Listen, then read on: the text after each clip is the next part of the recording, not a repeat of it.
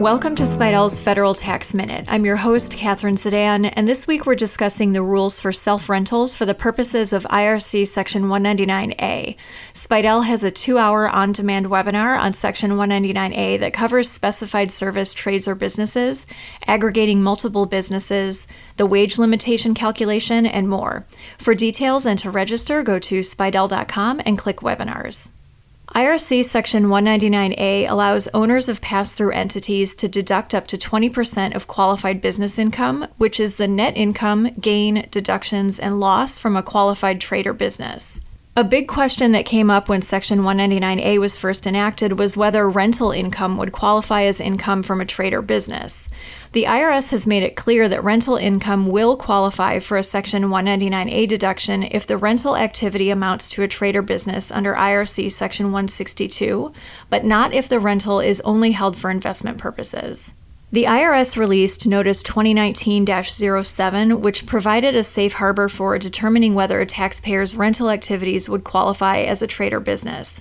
Under this safe harbor, the owner of the rental enterprise can take a Section 199A deduction if the owner spends 250 or more hours of rental service on the enterprise and meets other requirements. However, the safe harbor does not apply to triple net leases. But different rules apply to self-rentals. If real estate rental activities are rented or leased to a commonly controlled taxpayer and the rental property is used in an operating trade or business, which is a self-rental, then the rental real estate is treated as part of the operating business. For example, assume that Ava and Jerry are married and own a rental property. The property is rented to Ava's tax practice that she operates as an S corporation. Because the rental property is a self-rental, it's treated as part of its related business, and so the property rented to Ava's tax practice is deemed to be a trade or business. This means rental income from the property rented to Ava's tax practice is qualified business income. For Ava, the rental income is also specified service trade or business income.